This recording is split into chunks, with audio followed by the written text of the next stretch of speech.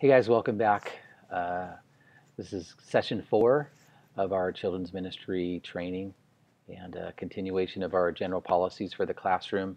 And the focus of this session is on restroom time, as we call it. And so, if you would, let's go ahead and get your manual out.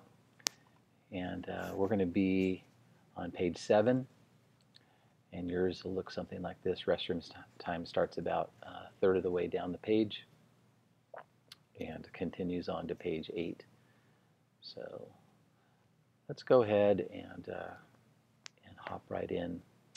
So first of all, just kind of a warning, or just want to highlight something, and that is when we take kids to the bathroom, we just want to be really careful about how we handle it. And we have specific policies and procedures in place because it's a sensitive time in that it's a time when the children's private parts are exposed or whatever.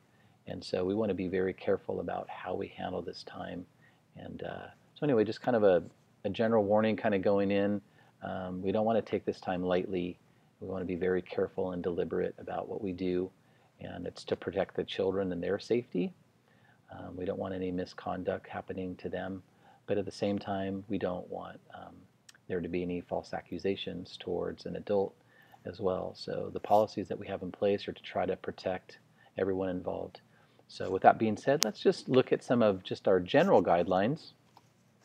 And the first one is we want to try to, the plan for taking the kids to the bathroom is we have a set time that we take them. And usually we do it after the worship time.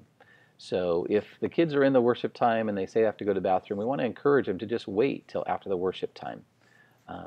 It won't take long before we get there. Very few kids through the years have asked to go to the bathroom during the time of worship.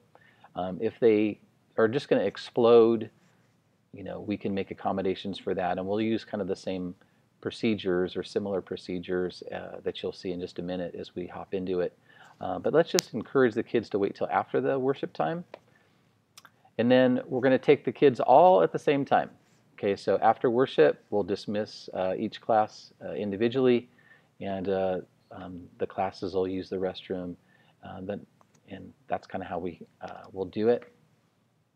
And then just another general guideline is we never want to be alone with the kids, especially in the restroom. Okay.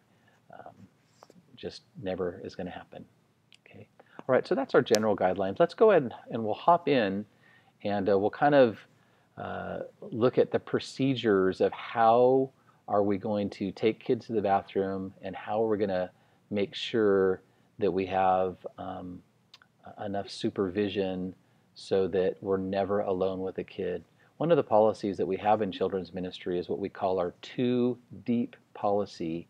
And the idea is we always want to have at least 2 people or 2 adults or 2 people supervising when working with kids, whether it's in the classroom, the worship room, the bathroom, whatever.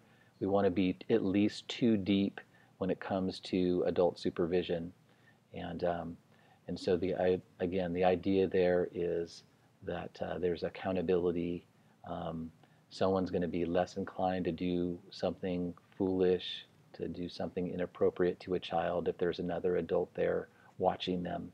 And so that's the idea, is it's going to eliminate temptation, it's going to provide accountability, and it's going to protect not just your reputation, but it's also going to tend to protect the kids. So looking at this diagram here, this is kind of a layout of the children's ministry area. So you see the worship room, and then some classrooms, and then kind of where the girls' room and boys' room is, the hallway, that kind of thing. So we're going to look at kind of what the procedures are for the 3-year-olds, kind of 2s and 3s really.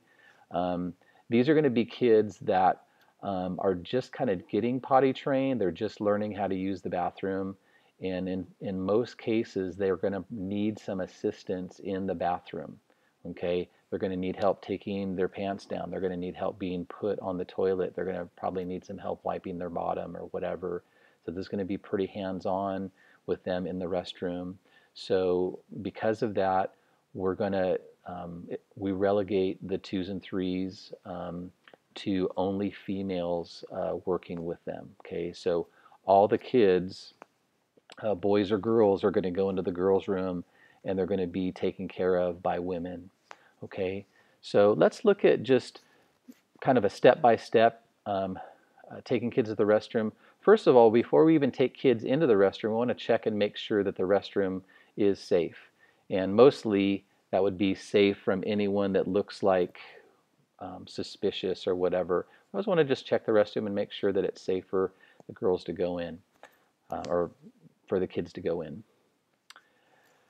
As I mentioned before, with the younger ones here, it's going to be boys and girls, and they're going to go into the girls' room, and they're going to be supervised by ladies only. Okay. So one of the workers is going to be kind of in the sink and mirror area, and they'll help the kids as needed to get on the toilet and off and that type of thing. But you don't want to be kind of in the stall with the child for extended periods of time, not being observed by the other adult there. So just kind of posting up in that area, and then the other worker is going to be nearby. They may be in the bathroom with you or near the doorway, just kind of watching, listening, and just observing to make sure that everything's being done kind of in an orderly fashion, nothing inappropriate's happening. So moving to the older kids, these kids 4 years old and older, they typically know how to use the restroom themselves. They don't need any assistance to get on and off the toilet or that type of thing. So really is more of a hands-off policy with them.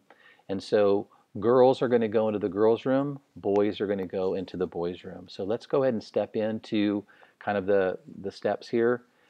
First of all, same as before, we're going to check the restroom first, make sure it's safe.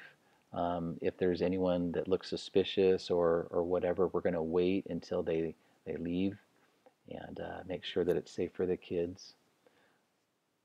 All right, as I mentioned, boys are going to go in the boys' room, and we'll have men supervising in there, and then girls will be in the girls' room with women supervising in there.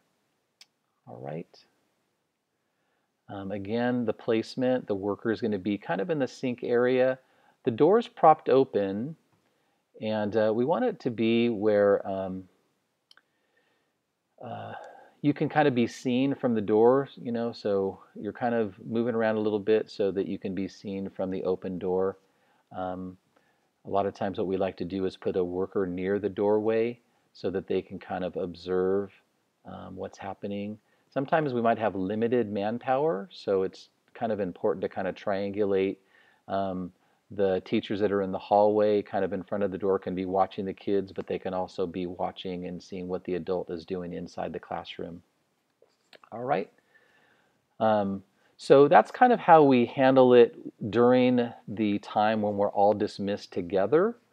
But there might be an instance where the child is in the classroom and now they have to go to the bathroom. So now what do? We're not going to take the entire class out and use the restroom that way. And so let's talk a little bit about how we would handle that. The challenge is, how do we make sure that we have two adults supervising the kids at all time? And so we'll kind of show you how we do that. We kind of use the resources that are available and try to just keep an eye on each other just for accountability and safety. All right, so in this case, what's going to happen is the teacher is going to prop their door open and step outside the class. That way they can be supervising their class, but they're not alone in the classroom. Okay. Then what's going to happen is the helper is going to try to find the children's ministry pastor or coordinator. Oftentimes they're sitting in the hallway by the sign-in table, and they're there just for this particular reason, so that if there's assistance needed in the classroom, they're at the ready to do that.